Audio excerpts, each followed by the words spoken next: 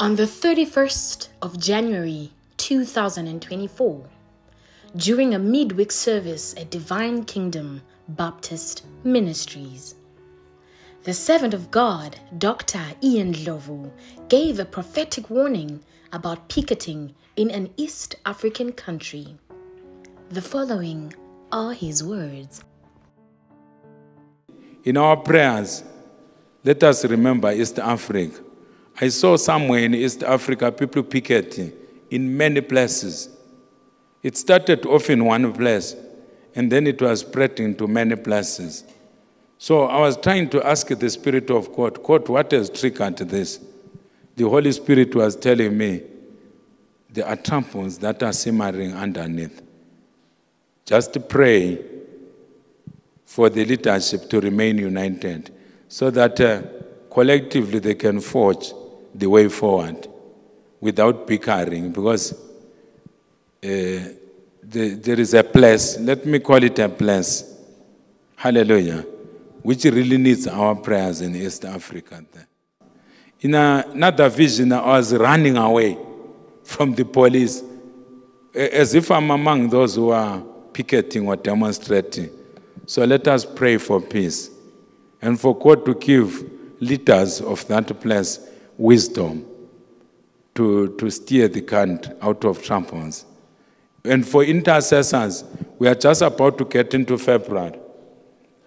The Holy Spirit says, you know what I'm talking about. You need to fast and pray for your place.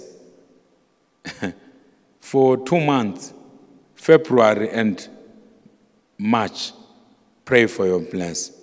Because just one, a matchstick, when you light a matchstick, it can cause fire all over the place. So the situation, there is too much tension in that place. Say, in that place. Yes, in that place in East Africa. So, just tension in that place, if it is mishandled, it will spread into this picketing that I saw all over the place. I don't like to speak messages like this, but God has made me a watchman.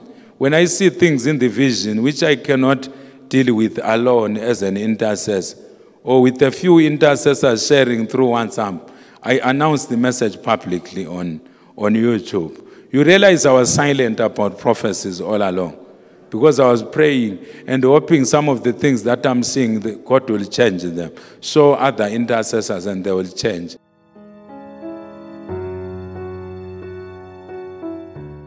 Again, on the 28th of April 2024, the servant of God, Dr. Ndlovu, gave yet another prophetic message about picketing in a certain place in East Africa. The following are his words. There is a place, I called it a place in a previous message, where I said I see different types of people picketing. So I will still call it a place. So let us pray for the people in government to be given wisdom by God in that place, not to trivialize those who may be agitating over certain things.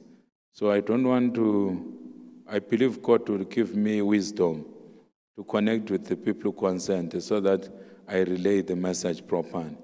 But those who are intercessors, let us remember that place for 2 days, tomorrow and Tuesday.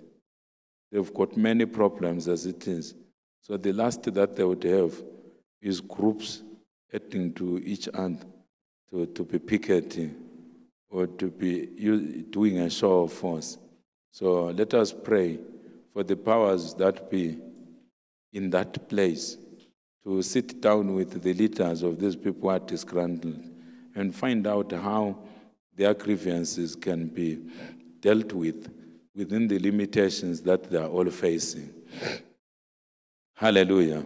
I will just call the place that place. Hallelujah. Yes, so we don't want the voice of discontent to rise. So I believe God will give me grace to relay the message more specifically, because there are things in my prayer closet when I'm praying alone, which I've been seeing about that place, which at stepping to me in the vision. So we must continue to pray for calm, peace, and stability in that place. The worst that they would have is a discontent which is leaderless.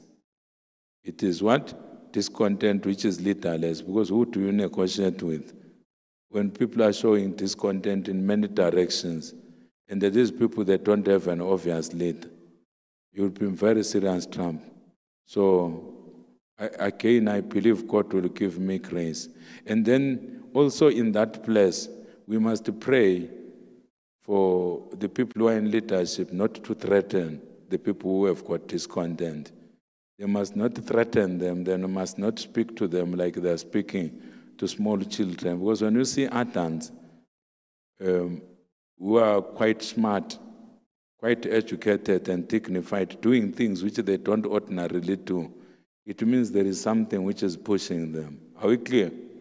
So let us pray for wisdom and humility for those who have been given authority in that place, not to open their mouth and say things which are inflammatory, because it may worsen their situation in that place.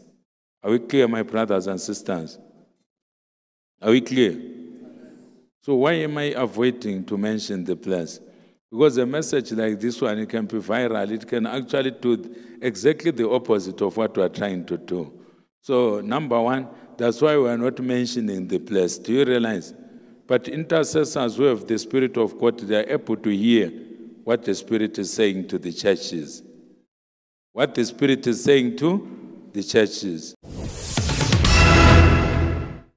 And we start this hour in Kenya, where the security forces have clashed with hundreds of protesters opposed to tax hikes put forward by the government. Riot police, some on horseback, have been deployed in the capital, Nairobi, and have fired tear gas in an effort to disperse the demonstrators. The Parliament buildings have been cordoned off ahead of the vote by MPs on the controversial finance bill later today. Many fear the tax cuts will worsen a cost of living crisis. Protests are also taking place in the Indian Ocean port of Mombasa and other cities. More than 300 people were arrested earlier this week following similar demonstrations. A little earlier, I spoke to our senior Africa correspondent, Anne Soy. I'm just standing outside Parliament where that debate has been going on this controversial finance bill. I can hear tear gas being lobbed in all directions. The young people have come out in large numbers. They have gone to different streets and the police are trying to keep them away from here. This is the ultimate goal. They want to come here and occupy Parliament, but they're not being allowed to do that. You can see the cordon here. And they're saying that they want the bill that is being debated in Parliament to be rejected in its entirety. They disagree with many of the clauses there. On Tuesday, the government announced that it was announced concessions on a number of the controversial clauses, including 16% value-added tax on bread, motor vehicle levies, and other taxes. But they say that is not enough. And that's the message that they're trying to pass here. They have been mobilizing and reaching out to them MPs, asking them to reject the finance bill. So that debate is going on here. They don't have a lot of time for that, because they were hoping that they would pass this bill by next week, so that come July they'll have a law in place to be able to spend, to carry out government spending. The servant of God, Dr. Ndlovu, urges saints and intercessors to continue to pray for peace and calm in the nation of Kenya.